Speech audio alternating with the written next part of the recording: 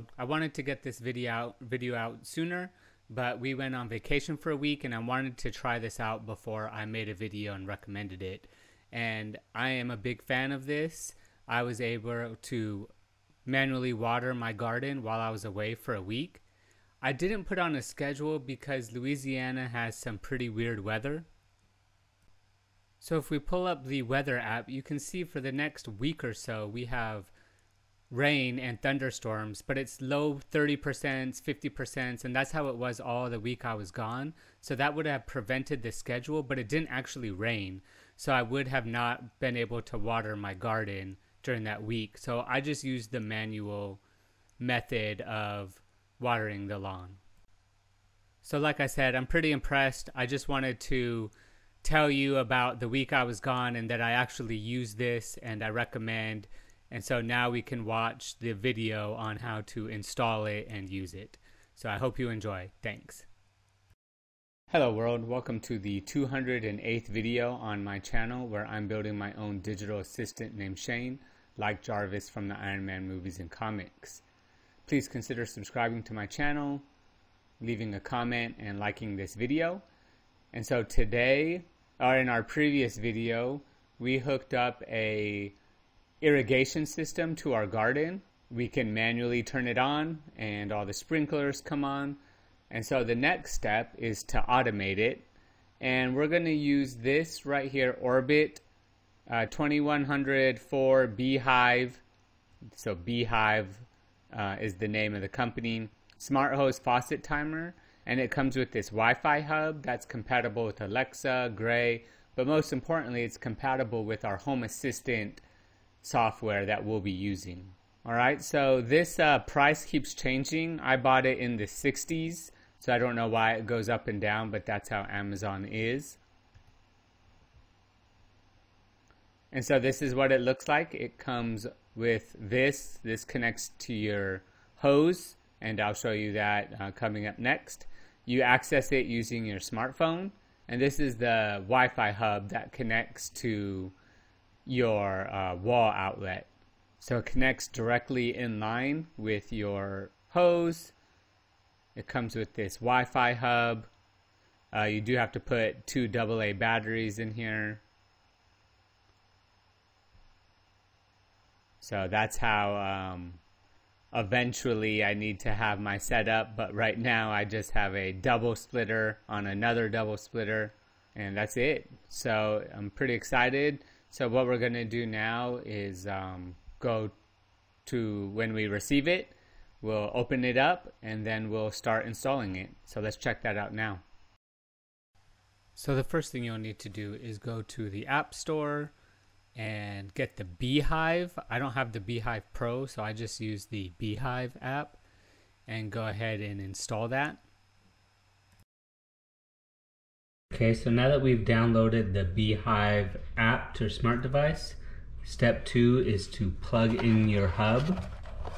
So I'm going to plug in my hub as close to the outside as I can. So here is a plug here. Alright, so step 3 says insert 2 batteries. Okay, so here is the battery area right here. So go ahead and take that out and insert your batteries. Go ahead and insert your batteries here.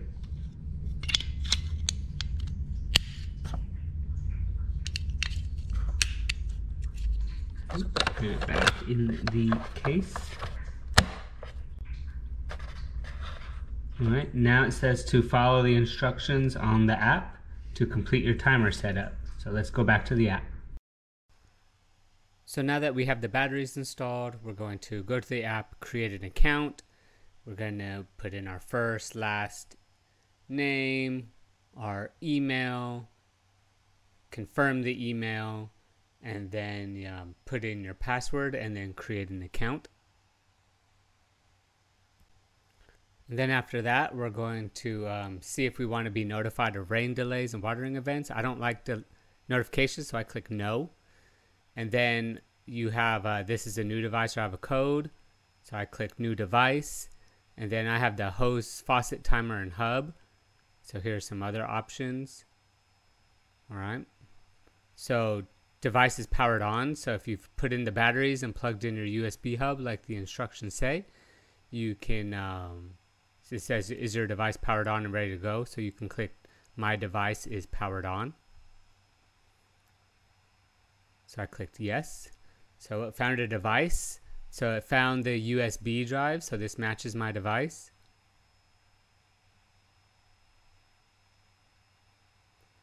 And then it's going to try to connect to your Wi-Fi. So that is one of my Wi-Fi setups. So I'm going to go ahead and type in the password and then connect to the network.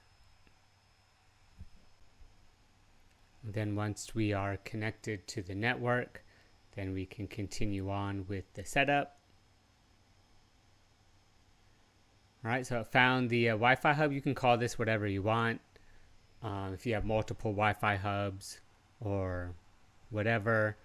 So I just click next. Then it's going to update the firmware depending on when you buy it. So I'm going to skip ahead on this. Okay, once the firmware is all set up and installed, I just use the current location, but you can enter your information and verify that the current location is accurate. Click next. So make sure both devices are powered on still. So my device is powered on. And this time it found your thing that's connected to your hose. So go ahead, and this matches my device. Now if you have multiple one, you'll have to add multiple devices as well. Connect via Wi-Fi. And then it will connect. Retrieving device info. Now you can click success. So if you don't have success, you might have to check that it's powered on. So if you have multiple timers, you might need to name that differently, but I just click next. And then it's going to update the firmware of the... Alright, so if you remember from the previous video, this is my current setup. This goes to my hose right here. Just my normal garden hose that's on a spool. And then this is my garden automation. So I need to experiment how I want to do this, because every time I turn this on like this, and I don't know if the GoPro can catch it, but it's a very loud noise that you can hear on the inside of the house, and I don't like that. Now, one of the reasons why is that this might be smaller than this. I'm not sure. So maybe I just need to get bigger piping here.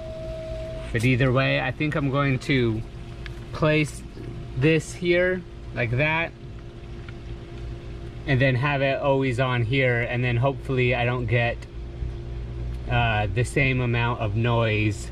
So like this. So here, and then connect the splitter to the below. And then I'll have to figure out a way to keep my hose always on. But yeah, let me try it and then I'll come back. Alright, so this is how I connected it. Still don't know how I'm gonna have my hose always on yet. Maybe I'll have to get a double splitter up there. A better double splitter up here. And then have one of the lines coming down to this, and just have this being a singular thing. But we'll check it out. So let's go back to the app and do some tests. Okay, so we are back in the app now, and we've connected it. So I'm just going to do this quick test. I did this before I started recording, and I forgot to turn the nozzle on. And so I got an error that popped up that says the water flow is insufficient to start a test. So if you get that error, just go back outside and make sure you actually turned your hose on.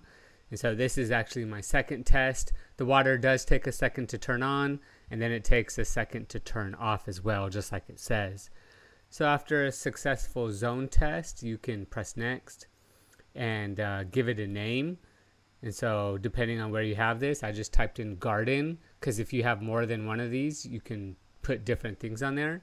So you can do smart watering, where it determines your landscape information. You have to put that in, or you could put traditional watering, which is what I did. And now it says we're all set up. So I started using my device, and this is what the dashboard looks like. So I pressed the manual water, and here you can put in how long you want to run your garden. And so I put in 5 minutes and started manually watering my garden, which was amazing because I did it from inside my house. And then it will count down and tell you how much you have left. I've been using this app for like 5 minutes, so I hate that it asks you how do you enjoy the app. And so I just click not now, so this goes away. And I really wish they would stop doing that, but anyways. So as you can see, you can start a rain delay, or you can stop it. So if you just wanted your water on for like 30 seconds, which is all I did for this video, and then it will stop. And so like I said, you could have 4 of these hooked up, and you can type in your calendar. You can put the different programs, right? So you have more than one of them. And then that's it. So it's pretty awesome. Okay, at this point, you can just use your automated sprinkler from your phone, and you can set the time and date and have it recurring schedule, or you can water manually. But the thing I'm trying to do is I'm going to add it to my Home Assistant now. So if you're not interested in using the Home Assistant software and building your own automated smart home, then you can turn the video off now, and thanks for watching. But for all those, we're going to navigate to our Home Assistant now. And if you haven't watched my previous video, I have hooked up my Home Assistant to a Raspberry Pi, which is connected to an SSD, which is connected directly to my router. So you can watch that video by clicking here. And so I've updated my Home Assistant off camera to do all the upgrades. And so there was a notification here that said detected new software or new hardware connected to my Wi-Fi. We're going to skip that for now, and we are going to add this manually. Now, one of the things is that I am doing this live with you, so forgive me for doing this, maybe fumbling around more than I should. So we're going to go to Hacks. We're going to go to Integrations. Okay, so you go to Hacks, Integrations, Explore and Download Repositories. You can find Orbit here. Let's click on that, the Orbit B-Hyve. All right, here is all the README from the GitHub here. And now let's download this. Download. All right, so it's going to download, and then it's going to require a restart.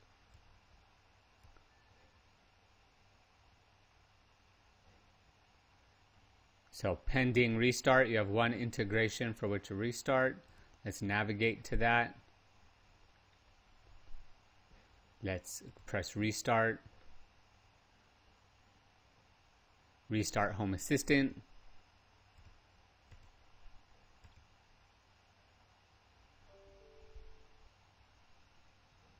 Okay, Home Assistant has started.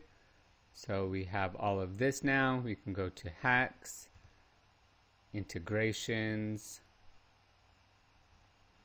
and let's see if that is here now. Orbit B-Hyve. All right, now we have this integration here. So this is what we did. We navigated to the Hacks add-on. Then we searched for it, and now we can configure via Home Assistant. So we can go to Home Assistant Settings, Device and Settings. So Device and Settings, Add Integration. So I've taken off all my Reolink IP cameras for now, and so that's why this is showing as a fail right there. So we're going to add integration, go back to here, Orbit B-Hyve. Okay, it's going to ask for my username and password. Alright, so my username required my Gmail. The devices, the smart host tap timer, submit. Created configuration, we found the following devices, so let's add it to the add new area. Let's type in garden. Let's spell it right, garden, add, finish. And now we have the Orbit B-Hyve, one device. So it's showing my battery at 100%, the controls, the configuration. Here's some diagnostics. We can add some automations, do something when, only do something if, and we have all these options here. So we can add whatever we want to this. We can add this to our dashboard right here. So I'm going to add that. Okay, I don't have control over my dashboard. Let's look at this. Edit dashboard.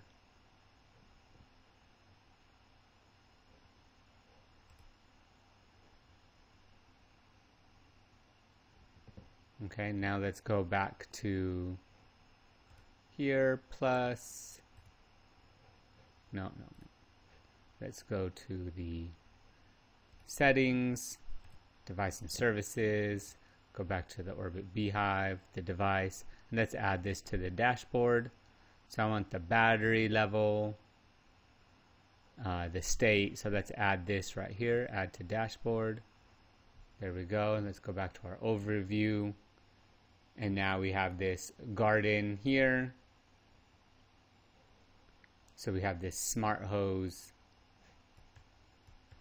timer now onto our cards. Let's press done. And there we go. So now we have our Reolink camera that's not hooked up yet. The sensor, don't worry about that. This is some profile stuff. I don't know if I want all this on here, but now we have the battery level and the state it's in, and we can control it from here. So that's how you add it to Hacks. So I hope you enjoyed this video. I hope you're doing some garden automation. Please leave a comment and tell me how you plan to use all of this. And thanks for watching. Goodbye, world.